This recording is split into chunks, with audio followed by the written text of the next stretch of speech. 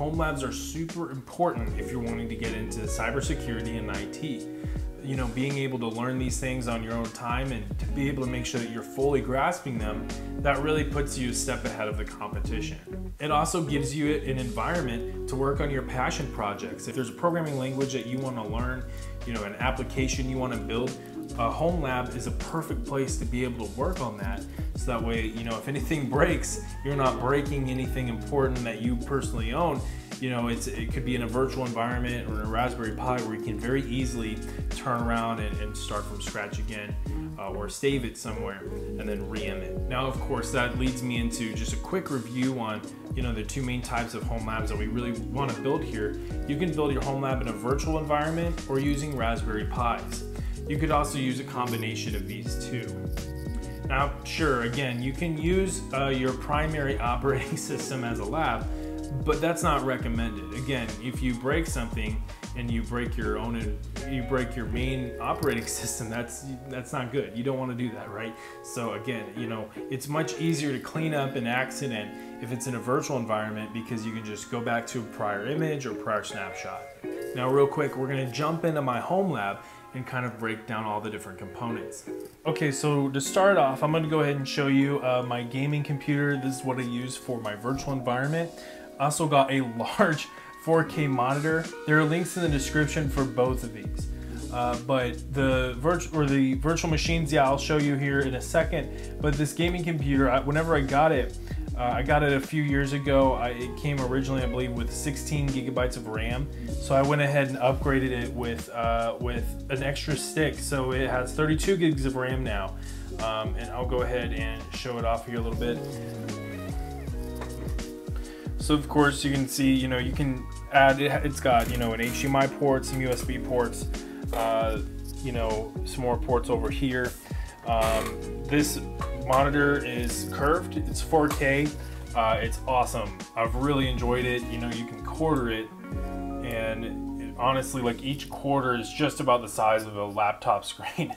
So, you know, you can really fit, you know, whenever you're quartering things and you're working things down here, you can really have a lot of information really right at your fingertips.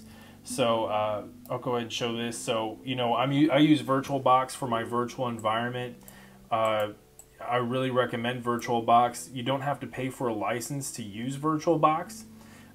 It's very flexible. You're able to do all kinds of different things with VirtualBox. As you can see, I have a Kali Linux machine.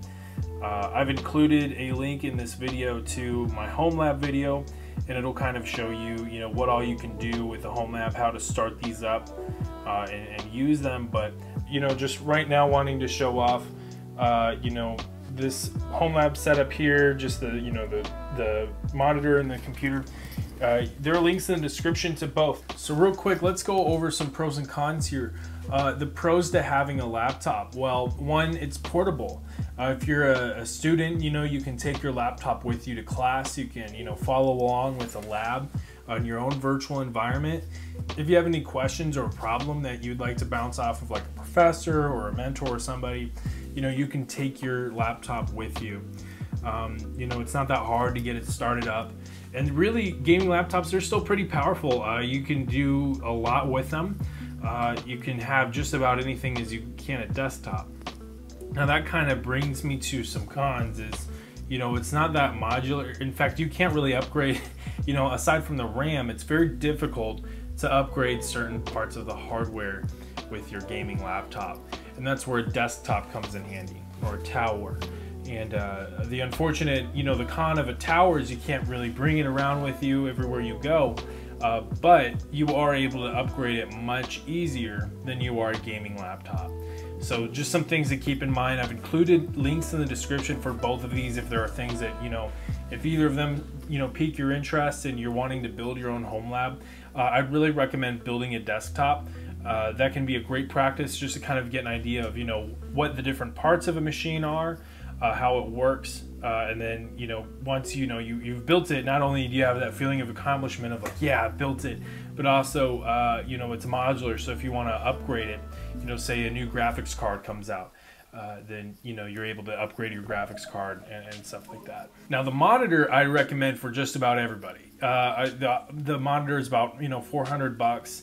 I've included again a link in the description for that. I've really enjoyed it. It's just big enough that you can quarter it and have just a ton of information, not have to be looking around at multiple different screens. It's all right in front of you. It's 4K, so it's clear. You're able to configure all kinds of things on the monitor. You can adjust your brightness, your contrast, all those kinds of things to make it easier on the eyes. And it's been very, very helpful. Next, we're going to talk about the Raspberry Pis. Now, as you can see here, I have my Raspberry Pi lab set up really right next to my virtual home lab. So, say I want to spin up some virtual machines, well, I can have them, communicate with the Raspberry Pis and vice versa. And that's very helpful if you're wanting to set up, kind of a robust, home lab. You can do a whole lot with that. Now, if you haven't seen my home lab video, again, there's a link here at the end of the video, at the end screen, that will take you to the home lab video. I'd really recommend watching that to kind of get an idea of what we've got here. But the main thing that we're going to look at here is we've got 2 Raspberry Pis. I got a Raspberry Pi stand for it. It can hold up to 4 Raspberry Pis. And that's awesome. if you're wanting to make a cluster of Raspberry Pis, this stand is easy to put together. If you like working with your hands, it's a very fun, quick little project.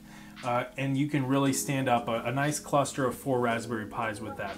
They also include little fans here at the very top. And those fans, will keep, of course, the Raspberry Pi cooled. And those are very handy. I also use this hub. It's got an Ethernet port, several USB ports. You can see the SD card port here, as well as aux, HDMI, and VGA. And that's been very helpful too, in case you're wanting to work on multiple Raspberry Pis, but you don't want to keep unplugging things.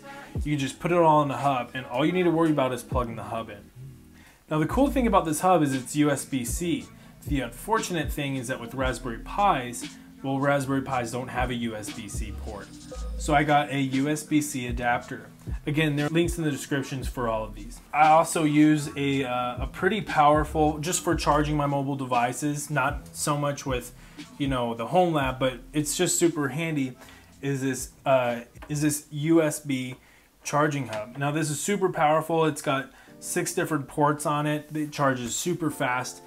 It's just so great. You're able to just get one of these, set it up on your desk, and you can charge just about all of your home devices, right? So it's very nice. Now for my Raspberry Pis, I also use this Acer monitor. Now I got this monitor last summer. I also got this stand.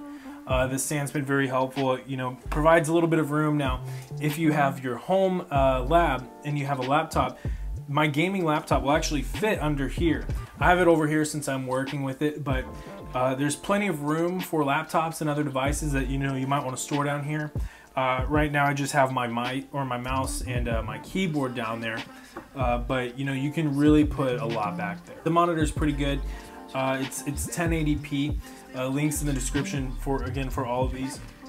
Now the next thing I want to run through is the different different cybersecurity tools or IT tools that you can use. The first thing is going to be the long range antenna. This is pretty cool. I've used this with an app called Kismet. It allows you to see devices at a long range that are broadcasting their MAC address. So if there's any kind of wireless endpoint or any device that has its Wi-Fi chip turned on, you'll be able to find it with Kismet. It's portable. You're able to plug it in. You can plug it into a Raspberry Pi, throw it in your backpack, and go war walking or war driving, and that's pretty cool. And again, you just take it apart, you just unscrew it, put it away. Pretty nice. I also have this Wi-Fi dongle. That's pretty nice.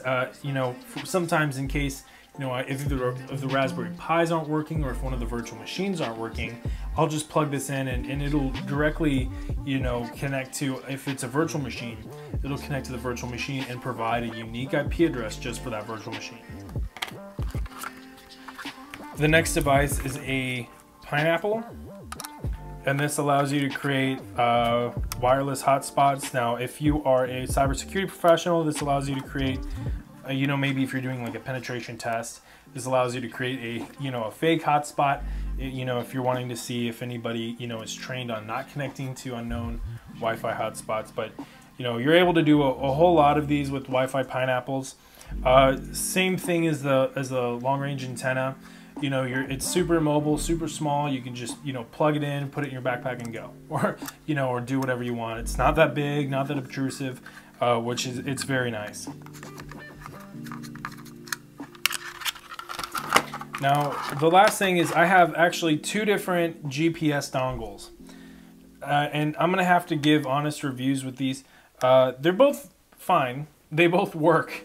I've, you know, had limited success with getting them going, but that's probably more user error, to be honest. I'm not great, but anyway, these are actually, they're pretty good. You know, this one, of course, is just a small little thumb drive, but it's a GPS dongle. Very, I mean, obviously, very compact. This bit bigger, but, you know, a bit more powerful. You know, and they'll really be able to provide plenty of functionality, especially if you're war driving. That'll allow you to geolocate different devices that you're finding out in the wild. Now, of course, what would a home lab be if you can't clean it? And so I recently purchased this product, but I found it on Amazon. There's a link in the description. But this, I mean, it's so great. You're able to clean your devices with it. It's got, you know, a nice rubber tip here to kind of, you know, scrape off stuff from your keyboard. It's got a brush to wipe off dust. For your screen, it's got this nice little pad here that you can wipe dust off the screen. And it's Velcro. So you're able to, you know, kind of do Velcro stuff with it. I don't know what kind of Velcro stuff you want to do with it. Do not comment down below what kind of Velcro stuff you're going to do with it. I don't want to know. And of course, we have some discs. These are both about 1 terabyte each. I use this one for my Mac, this one for my Windows. You know, it's of course super important that you back up your devices and you make sure that, you know, whatever progress you're doing isn't lost, right? The worst thing you could do is fail to back up your devices and it's gone. So, you know, make sure, you know, I really recommend these 2. They're Seagate, links in the description for those as well. They're, I mean, man, they are super helpful. They'll really, you know, they have so much storage on them, and they're very good.